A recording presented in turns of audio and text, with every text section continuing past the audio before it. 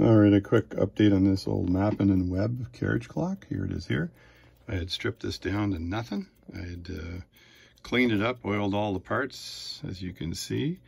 The one part I had problem with was this gear in the back. If you can look at that gear there, it's turning around. And it's exactly 90 degrees to the action needed by the escapement. So the escapement is in the top here. And if I zoom in on the escapement and the little feet on there, you see that escapement turning away there nicely? Well, it's working now. The only way I had to adjust this, or the only way I could adjust this, is I took these 4 screws. One's there, and one is there, and then there's 2 of them in the back. And I had to loosen those up and just swing that escapement back and forth until I got perfect meshing of the pinion of this escapement. There's the escapement in the center.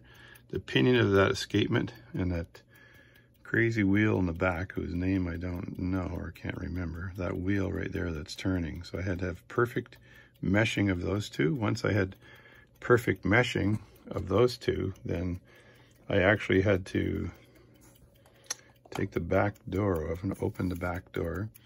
And there is a screw right here. That screw right there, that screw right there is actually on the end of the pivot for that crazy wheel, the 90-degree wheel that you're looking at there. It's on the end. And what that does is allows you to fine-tune the adjustment and snug this wheel up against that pinion, the pinion for the escapement that's on the top. So that adjustment had to be made. Once that was made, this watch has been running like a charm with crazy good amplitude. So there's my update on this very nice Mappin and Webb carriage clock. A thing of beauty, thing weighs a ton. So that's the first carriage clock I've ever done any work on. I just wanted to give you an update on what had to be done to fine-tune this, because it kept stopping. But you really have to undo the screws there and then shift it back and forth until you get the perfect meshing of that gear with the pinion of the escapement. So thanks for watching my video.